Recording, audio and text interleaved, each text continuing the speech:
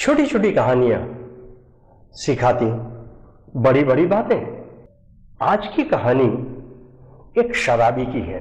शराब पीने की आदत पड़ गई।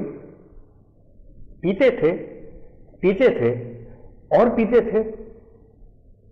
बच्चे परेशान, पत्नी परेशान, घर के सारे सदस्य परेशान।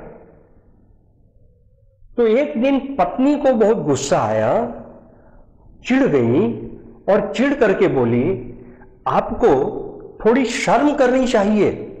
आपके बच्चे इतने बड़े हो गए, हमारे बच्चे इतने बड़े हो गए, बच्चे समझदार हो गए, घर पे ठीक से खाने पीने को नहीं है, घर का खर्चा बढ़ रहा है, हमारे पर कर्ज भी बढ़ रहा है, माताजी और पिताजी बूढ़े हो गए, उनके दवा दारू के पैसे हम नहीं जुटा पाते हैं, और एक आप हैं कि दिन भर शराब की बोतल अपने पॉकेट में लिए घूमते हैं।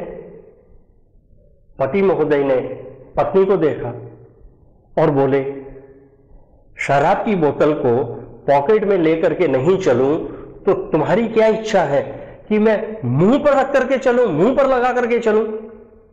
कहानी शब्दों को पकड़ने की है।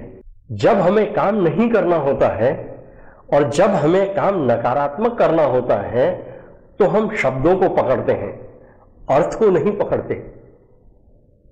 बहुत बार हम बहुत सारी बहस करते हैं और शब्दों की बहस करते हैं, अर्थ की बहस नहीं करते।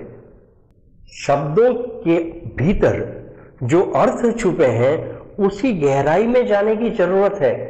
शब्दों को पकड़ करके शैलो थिंकिंग, छिछले सतह की सोच को हमें छोड़ना होगा।